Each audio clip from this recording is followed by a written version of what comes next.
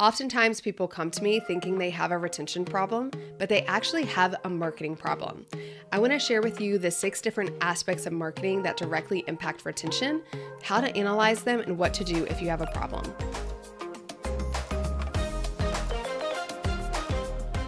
When I start working with my clients, they're often surprised that as a retention consultant, I want to know about their marketing efforts and know their marketing lead.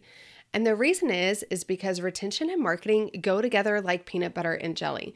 They have a direct impact on each other. And I promise you that if you are missing the mark in these 6 core areas of marketing, it will impact your retention rate. Now, for those of you that are new to retention, you're still trying to learn your numbers, you don't even know what your retention or your lifetime value is, you're still trying to create a thriving community, I really want you to go to communitycreatorshub.com. You can get in there. It's totally free. I have resources that will help you start to really create a thriving community and know how to track these numbers. Now, for those of you that are a little bit more advanced, in fact, I really think this is for those of you that have a strong member journey in place, which means you've been through my Retain group consulting program, which is all about retention foundations. This is really for you all. However, I do want you to keep listening even if you're not quite at that stage, because this is something that's going to be really important down the line. It's really important for you to start thinking about it now versus just banging your head against the wall when you feel like you can't move the retention needle and you're doing everything you can on the retention side. You may need to take a look at your marketing. So that's what we're going to be talking about today, is these 6 different areas of marketing that have a direct impact on your retention, starting with your target audience. Now, this may seem really obvious, but who you target impacts the lifetime value of that customer. You might be converting a lot of people because you're really good at sales, but you're converting people who aren't a right fit customer. They're not a right fit. So they convert, but they don't stay very long. What's the best way to figure out who a right fit customer is? Well, it's to look at the people who retain the longest or stay the longest in your program. So this is where we go back to needing to know your lifetime value, length of stay, retention, all of those things that I help you track for free. Okay, but once you know your length of stay, let's say it's 10 months, then we need to look at those that stay longer than 10 months and start asking ourselves the question, what is different about this group of people? Then we start to craft a right fit customer based on the characteristics of our customers that stay the longest and get the best results. Once we know who our absolute ideal customer is, again, not because they convert the easiest, but because they stay the longest, that we can shift our target market, our target audience just enough to be able to attract more of those customers that are going to get the results, create the incredible stories, and stay longer. Because they're higher lifetime value, we can actually pay more to acquire those customers as well. So first, target audience. Second is similar, but we're going to take a little bit of a different spin on it, and that is messaging. Now, messaging definitely is impacted by your target audience, but there's another aspect of messaging that I want to speak to. You want to make sure that your messaging is aligned with your program purpose. So often I see people have really great webinars or really great freebies that convert really well, but they're actually not directly related to the purpose of the program. And they're really good at selling people on a particular webinar, but then once you get in the program, you realize that the focus is actually slightly different. It doesn't really feel like it's in alignment. So how do you fix this? Well, first off, like I talk about inside of my Retain program, you need to establish a solid member journey map. Everything that happens after the sale, you need to really understand and be clear about the progress that we're helping people make. Oftentimes people have one of those, and then they have a customer journey map, which is on the marketing side. We need to merge the two of those things so that we're looking at them in the same light and going, okay, from the moment somebody finds out about this until the time they cancel our membership, what does that journey look like? And how do we make sure it's smooth and seamless and congruent?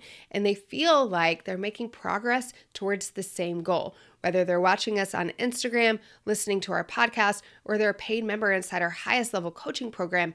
Do they feel like they're moving towards a similar goal? What we don't want is a big, ugly friction gap between your free stuff and your paid stuff, to where you have all this free stuff and then they join the paid stuff and it's a different vision, a different purpose than what's paid. So we want to make sure that our messaging is aligned so that when they get into our program, they're like, yes, of course, I've already been making progress towards this. This is what they said to expect, and that's what I'm getting. And then second is promoting unrealistic results in your messaging. I know it is so tempting to only share the best success stories and the best case studies, to paint the picture of the millions you can make, or, the perfect family that you can have, or the amazing marriage, or whatever it is that you're teaching. But the reality is that's going to be hard for most people to achieve. But there are small wins or stories that maybe aren't as much of the wow factor that are valuable. Why? Because first off, people can relate to those better. It feels more possible for them, so they believe that it's possible for them, which is really important in marketing. But second, because they can actually feel like they're making progress towards the goal easier once they get in the membership. They feel like they're getting some quick wins, which don't feel so small in comparison to these big unrealistic goals that you've been pitching them. So you can have unrealistic goals. You can have unrealistic testimonials if you want, but you want to make sure to include some things that are much smaller, much more realistic, so that when they get in the program, they start making progress. They don't feel like they're miles and miles away from the result. Okay, target audience, and then messaging. Next is offer. There's 4 aspects of the offer that are so important. And I'm not talking about like you should have a cheaper price, or you should go quarterly versus monthly, or anything like that. What I want to talk about is 4 things. First and most important, is your offer valid, or are you over-promising and under-delivering? Are you over-promising and under-delivering? We spend so much time becoming really good marketers and really good copywriters that we have an absolute epidemic of people over-promising and under-delivering, because you put 90% of your effort on marketing and 10% on actually delivering results. It is my mission in our online business space to change that, because I promise you, if you put just as much effort towards getting people results and retaining them in your programs, it will impact your marketing, because you'll have better stories, you'll have more testimonials, you'll have more referrals when you produce better results. And here's the problem. When we overpromise and underdeliver, people leave because they think you're a liar, because you said you were going to do a thing and you didn't, because you said it was going to be an incredible experience and it wasn't, because you promised that they were going to build relationships and lifelong friends in the community and they didn't. So when you think about what you're promising in your offer, I really want you to be thinking about those most important things that overcome their key objections. We don't need to give them everything and the kitchen sink that they get once they get inside of the program. They don't need to know all of the wonderful aspects. You don't need to tell them that because Sally has this amazing lifelong friend she built in the community, you're going to build that too. What we need to do is make sure that we focus on the core deliverables inside of our membership, the core aspects of our program that are going to overcome their objections. And then when they get in the program, we've left some wow. We've left some surprise and delight that is going to make them feel like we underpromised and over-delivered. We're always leaving room for wow. Secondly is bonuses under your offer. Many bonuses are only focused on an incentive to convert. So they're quick action bonuses. Once you get in, you're going to get this PDF, which is going to help you do this thing. Oftentimes, people get the bonus because they wanted that live training, they wanted that PDF, they wanted that discount or whatever it might be, and then they leave because that bonus was so juicy, they had to get it, but then they're just going to cancel. But what if we had bonuses that not only helped people convert, but actually helped them stay as well? So if we think about bonuses that have to do with retention, it might be a quarterly workshop or a quarterly check-in call.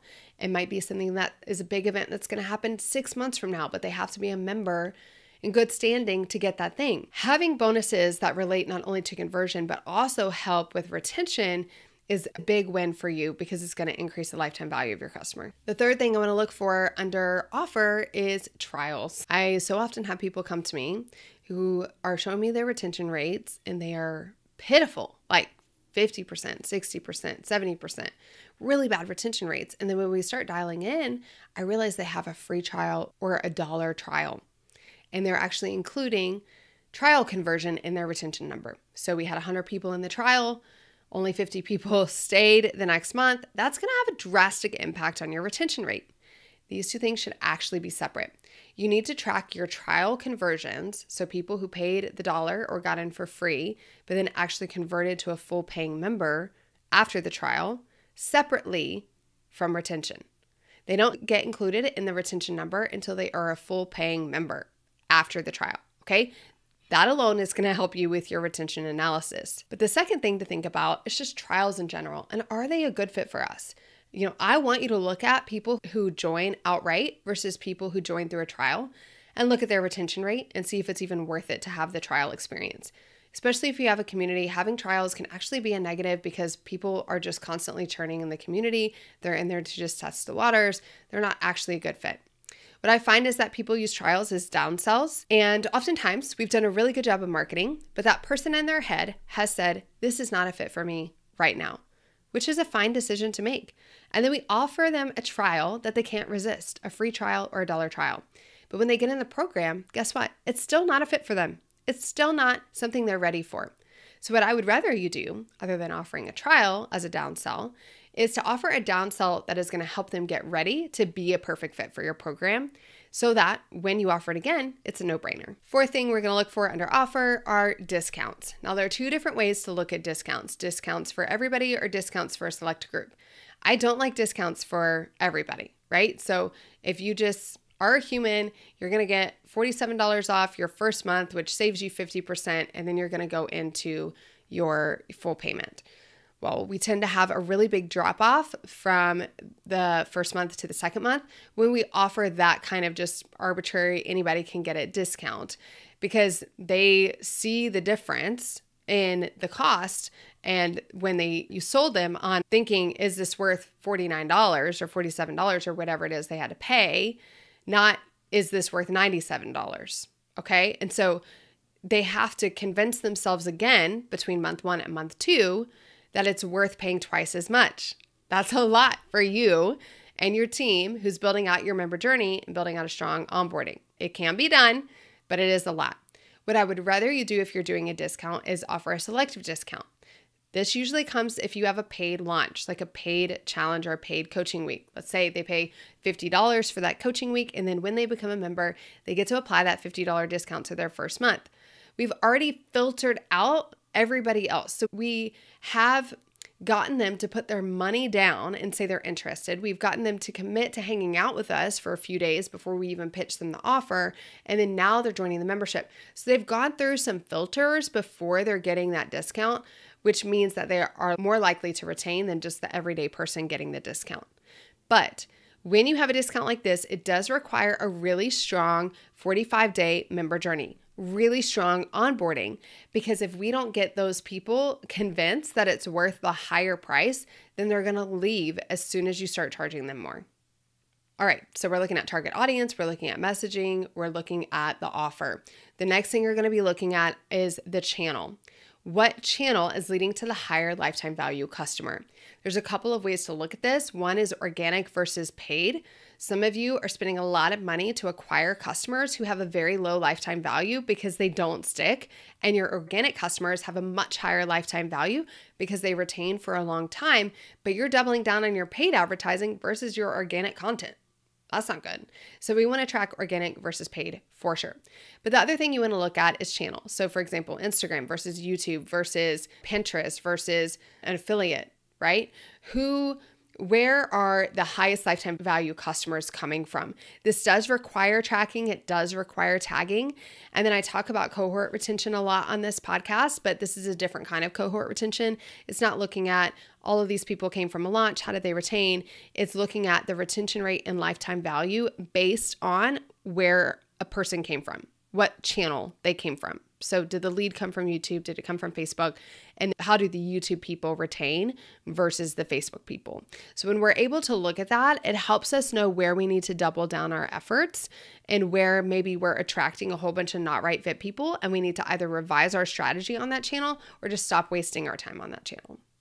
All right, next is going to be, well, I'm just going to call it length of nurture. It's really length of time on the email list. And the reason being is because we can't really track how long somebody's followed us on Instagram or how long they've been subscribed to our podcast, but it's possible you have texting or something else like that that people can be subscribed to, right? But what I'm talking about is how long have you been nurturing them? And the thing most people can measure is the email list. So that's the context in which we're going to talk about it. Let's think about it this way. It's a warm audience versus colder audience. We know that warmer audiences convert better than colder audiences, but are we also looking at the fact that they retain better? Here's a way to think about this, okay? A list launch versus an evergreen launch. So let's say you do a flash sale launch for 48 hours. You only send emails to your existing email list. You don't do any ads, you don't do any social promotion, and you get new members. And on the other hand, you run evergreen ads to an audience who may not know you. We're not talking about retargeting ads or anything like that. You're just running evergreen ads. Somebody sees your invite to a webinar, they watch it, they convert, and you get a member. Which of those do you think is likely to retain the longest? It is almost always the person that was on your list because they've been nurtured for longer. Now, that may not always be true, but what you do want to look at, especially after a launch when you can, is length of time on your list. How long was the average person on your list, or the median? What's the median amount of time that was on your list? And you can do the same type of cohort retention breakdown for these people. They've been on our list less than a month. They've been on our list for 3 months. They've been on our list for 6 months or more than a year. And then you can break down the retention time for that. What will this tell you? Well, if you do flash sales, if you do make offers to your list, you might be able to determine the ideal time to do a flash sale or the ideal time to make an offer based on how long they've been on the list, because you know the people who have been on for at least 3 months retain significantly more in the membership than people who are brand new. So that's one way to look at it. But length of nurture is definitely going to impact their retention. The final marketing element we want to look at is the conversion method. How are you getting these people to convert? The simplest way to look at it is free versus paid. Free might bring us in a whole lot more conversions than paid because we have a barrier to entry to a paid challenge or a paid coaching week, right? But do people that convert from a paid challenge or a paid coaching week retain a lot better and have a much higher lifetime value? Maybe. So if we can measure the lifetime value of somebody who comes in through a free launch effort versus a paid launch effort, we may do the math and actually find out that although we get less conversions, it's actually way more profitable for us to do paid challenges or paid launches. So that's one way to look at it. The other way to look at it is based on commitment level. Is it easy to commit or harder to commit? So if we think about a challenge, there's lots of friction points. There's lots of drop-off points, if you will. Somebody needs to stick with us for a little while before we make that offer. They need to join the group. They need to watch the videos. They need to participate. It requires a higher commitment level on their end versus, say, an evergreen webinar where they can click a button, they can get an on-demand. They don't even have to check their email. It's literally right there. They watch that 30 to hour-long webinar, and then they have the opportunity to join. Which one is going to produce a higher lifetime value customer? Well, typically, the higher lifetime value customer is the person who's already had to jump through a whole bunch of hoops to even get to the offer to be able to join, not the person who had the very low commitment of just giving you their email address so that they could watch a 1-hour webinar really quick. So when we think about conversion method, we're thinking about free versus paid, and we're thinking about commitment level, but also content. I had one client one time who probably had 6 different webinar topics and very different webinar topics. And one of the webinars converted really well. The topic was really random and not super directly related to the membership. So when we started looking at it, they wanted to double down on just that webinar. But when we actually started looking at it, those people retained the worst. So it didn't make any sense for us to double down on that webinar. If we were just looking at marketing metrics, we would have made the mistake and doubled down on that webinar that it was the highest converting webinar. But because we included retention metrics and we could look at the lifetime value and see how poor these people were retaining, we made a different decision to take another webinar topic and actually just really improve upon that. Because if people converted on that webinar, they stayed significantly longer than the average member. So if we could just get more people on that webinar, then we can get more people into the membership that are going to have a higher lifetime value. So that's why conversion makes such a big difference. It's essentially like pre-onboarding. That's how I want you to think about it. Your launch mechanism, your conversion mechanism should be pre-onboarding for your membership. That way they already feel like they're a part of it once they get the opportunity to join. And what you're doing inside of your onboarding is reiterating things that they already learned and heard about inside of your conversion mechanism. The better we do at connecting our conversion mechanism and our conversion teaching and training and experience to the teaching, training, experience, messaging that they're going to get inside of the membership, the more likely they are to retain. Okay, so when we're talking about how marketing and retention work together, we're looking at 6 different areas. We're looking at the target audience, the messaging, the offer, the channel, the length of time on the list or length of nurture, and then the conversion method. All 6 of those are going to have a direct impact on your retention rate. So if you've been doing the work, let's say you've taken the Cultivate Community Training course, let's say you've been in my Retain Group coaching program and you have your member journey map in place, but you're scaling so much that those little 1/10 of a percentages matter so much in being able to scale or not scale, then I want you to kind of turn your eyes away from the member experience and over to your marketing department to try and figure out how your marketing could be positively or negatively impacting your retention rate. And here's the deal. I understand this is a lot. I understand this is a lot of work, a lot of data to be thinking about.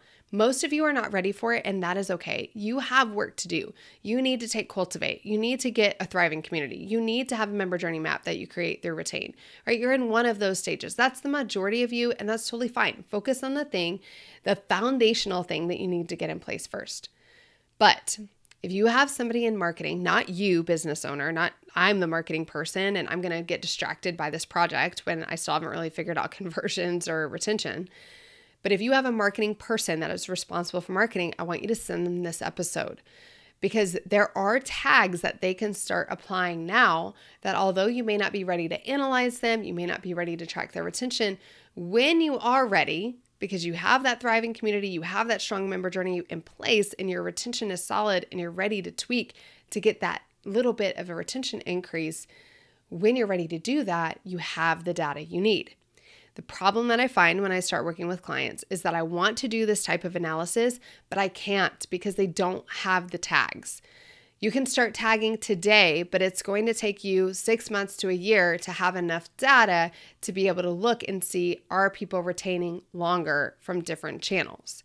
We're just not going to have enough data if we don't have enough people tagged that have been with the membership for a year or more, right? The data doesn't exist. So what you can do today is send this to your marketing person and ask them what tags can they start applying now that you can use for cohort retention tracking later. That's the only takeaway that you have. I want you to ignore all of the other things if you don't already have your Cultivate plan in place and if you don't already have your Retain member journey map in place. Okay. Hopefully this is helpful. And even if you're not at the later stages of like this advanced sort of retention talk, hopefully it's giving you insight now, even when you're crafting your webinar or your next challenge, you can be thinking about how you can be crafting it in a way that might lead to higher retention and higher lifetime value in the future.